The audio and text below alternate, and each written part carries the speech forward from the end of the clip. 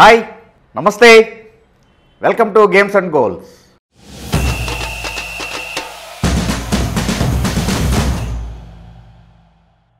Red ball cricket నుంచి white బాల్కి action shift అయిపోయింది. ఆస్ట్రేలియాతో జరిగిన 4 టెస్ట్ మ్యాచ్ల సిరీస్ మొదటి 2 ఇండియా అద్భుతంగా విజయాన్ని సాధిస్తే కెప్టెన్ మారిన తర్వాత ఆస్ట్రేలియా ఫార్చ్యూన్స్ కూడా మారాయి. 3వ మ్యాచ్లో ఆస్ట్రేలియా విజయాన్ని సాధిస్తే 4వ మ్యాచ్ డ్రా అయింది. ఓవరాల్గా సిరీస్ని 2-1 తోటి ఇండియా సొంతం చేసుకోగలిగింది. ఇప్పుడు ఇంకా వన్డే సిరీస్కి ముహూర్తం సిద్ధమైంది. మొదటి మ్యాచ్ వాంఖెడే స్టేడియం ముంబైలో ఆడబోతోంది. 3 వన్డేల సిరీస్లో భాగంగా ఇండియా విషయంలో అటు రెగ్యులర్ కెప్టెన్ రోహిత్ శర్మ వ్యక్తిగత కారణాల వల్ల మొదటి వన్డేకి అందుబాటులో ఉండట్లేదు. హార్దిక్ పాండ్యా జట్టుని నడిపించబోతూ ఉన్నాడు. అలాగనే అటు ఆస్ట్రేలియా విషయంలో కూడా ప్యాట్ కమిన్స్ స్వదేశంలోనే ఉండిపోవడంతో మరొకసారి స్టీవ్ స్మిత్కి నాయకత్వ బాధ్యతలను అప్పగించింది క్రికెట్ ఆస్ట్రేలియా. 2 టీములు కూడా చాలా బలమైనటువంటివే. అందులోనూ ఈ ఏడాది వన్డే వరల్డ్ కప్ ఉంది. ఇండియానే ఆతిథ్యం ఇవ్వబోతోంది. సో ఖచ్చితంగానే 2 టీములు దానికి రోడ్ మ్యాప్గా ఈ సిరీస్ని భావిస్తాయి. ఆ రకమైనటువంటి ప్రదర్శన ఇవ్వడానికి ప్రయత్నం చేస్తూ ఉంటాయి. ఎందుకంటే దీని తర్వాత ఇంకంత పెద్ద యాక్షన్ లేదు, వన్డే యాక్షన్. ఈ సిరీస్ అయిపోయిన వెంటనే ఐపీఎల్, ఆ తర్వాత మళ్ళీ వరల్డ్ టెస్ట్ ఛాంపియన్షిప్. సో ఓవరాల్గా 2 బలమైనటువంటి టీములు వాళ్ళ వన్డే వరల్డ్ కప్కి సరిపోయినటువంటి కాంబినేషన్స్ని తయారు చేసుకునేందుకు ఈ 3 మ్యాచ్ల సిరీస్ని సరైనటువంటి వేదికగానే భావిస్తూ ఉంటాయి. ఓవరాల్గా ఆస్ట్రేలియా ఇండియా మీద ఆధిపత్యాన్ని కలిగి ఉంది. ఇంత మటుకు 80 మ్యాచ్ల్లో ఆస్ట్రేలియా విజయాన్ని సాధిస్తే 43 ఇండియా విజయాన్ని సాధించింది. 10 మ్యాచ్లు నో రిజల్ట్గా నిలబడ్డాయి. కానీ రీసెంట్ ఫామ్ని ఫలితాలని దృష్టిలో పెట్టుకుంటే మాత్రం ఖచ్చితంగానే ఇండియాకి అప్పర్ హ్యాండ్ అని చెప్పేసి చెప్పచ్చు. ఈ ఏడాది ప్రారంభంలో ఆల్రెడీ 2 వన్డే సిరీస్ని ఇండియా గెలుచుకుంది స్వదేశంలో. సో మరొక సిరీస్ విజయం మీద ఇండియా కన్నేసింది.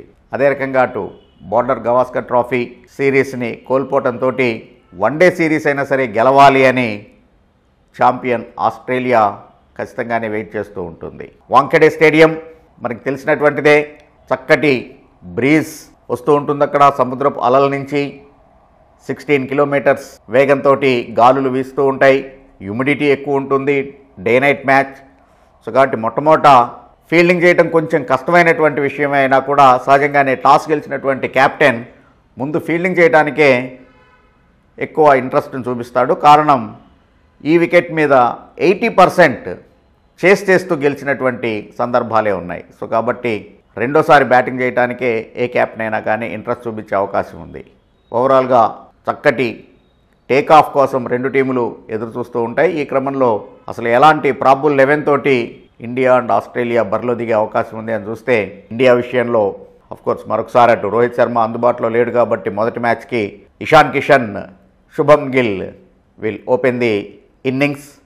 అలాగనే 4th టెస్ట్లో అద్భుతమైనటువంటి సెంచరీ చేసిన Virat Kohli number 3, white ball specialist Suryakumar Yadav, KL Rahul, అలాగనే హార్దిక్ పాండ్యా మొదటి మ్యాచ్కి కెప్టెన్. ఆ తర్వాత వాషింగ్టన్ సుందర్ పేసర్స్కి హెల్ప్ చేస్తుంది కాబట్టి ఇండియా 3 సీమర్లతోటి దిగే అవకాశం ఉంది. హార్దిక్ పాండ్యాతోటి కలుపుకుంటే అఫ్కోర్స్ 4 సీమర్లు అవుతారు. సో అటు శార్దుల్ ఠాకూర్, మహమ్మద్ సిరాజ్ అండ్ మహమ్మద్ షమీ ఖచ్చితంగానే ప్లేయింగ్ 11లో ఉంటారు. అలాగనే limited over format specialist Yuzvendra Chahal final 11లో. So కాబట్టి ఆ రకంగా Washington Sundar and Yuzvendra Chahal spin department బాధ్యతల్ని మోయాల్సినటువంటి పరిస్థితి. ఆ తర్వాత సీమర్స్ విషయంలో 4 ఉండనే ఉన్నారు హార్దిక్ పాండ్యాతోటి కలుపుకుంటే. అదే ఆస్ట్రేలియా విషయంలో డేవిడ్ వార్నర్ గాయం నుంచి కోలుకొని తిరిగి జట్టులో జతగలిశాడు. సో కాబట్టి వాళ్ళకి వన్డే ఫార్మెట్లో వార్నర్ ఓపెనర్గా రావటం ఆస్ట్రేలియాకి ఖచ్చితంగానే బలం. Travis head last test 4th ఇన్నింగ్స్లో చక్కటి బ్యాటింగ్ని ప్రదర్శించాడు. త్రుటిలో సెంచరీ మిస్ అయ్యాడు. సో కాబట్టి మరొకసారి Travis head and David Warner చక్కటి ఫౌండేషన్ వేయాలి అని స్మిత్ అండ్ కోరుకుంటూ ఉంటుంది. స్మిత్కి వన్డేల్లో మంచి రికార్డు ఉంది. సో స్టీవ్ స్మిత్, అలాగనే allrounder Mitchell Marsh, Cameron green, ఏకంగా 4th టెస్ట్లో మేడిన్ సెంచరీ సాధించినటువంటి ఫామ్లో ఉన్న బ్యాట్స్మెన్. అలాగనే గాయం నుంచి కోలుకొని తిరిగి జట్టులో జతకలిసినటువంటి ఆల్రౌండర్ గ్లెన్ మ్యాక్స్వెల్, తర్వాత Stoinis, Adam Zampa, Mitchell Stark, Alex Carey. ఆ తర్వాత ఇక్కడ మరొక సీమింగ్ ఆప్షన్ని తీసుకున్నట్లయితే కనుక ఆస్ట్రేలియా సీమ్ ఎబాట్ని ఆడించే అవకాశం ఉంది. అలా కాకుండా సహజంగానే వాంఖెడే wicket later part of the match స్పిన్నర్లకు కూడా హెల్ప్ చేస్తూ ఉంటుంది కాబట్టి యాస్టన్ అగర్ని ఆడిస్తుందేమో చూడాలి. మొత్తం మీద అటు ఎబాట్ అండ్ అగర్ మధ్యలో టాసింగ్ అయ్యేటువంటి అవకాశం ఉంది. ఓవరాల్గా ఇది రెండు టీంల యొక్క ప్రాబుల్ 11 ఉండేటువంటి అవకాశం. రెండు టీములు ఆన్ పేపర్ చాలా బలంగా ఉన్నాయి. పర్టికులర్గా ఆస్ట్రేలియా అయితే కనుక ఆల్రౌండర్లతోటి చాలా చక్కగా కనబడుతోంది. మార్ష్, స్టైనిస్, అలాగనే క్యామరన్ గ్రీన్ మంచి ఇది, అలాగనే Alex Carey and Travis head known for their hard hitting batting. శుభం గిల్ మంచి ఫామ్లో ఉన్నాడు ఇండియా విషయంలో. అలాగనే Virat Kohli is in good form.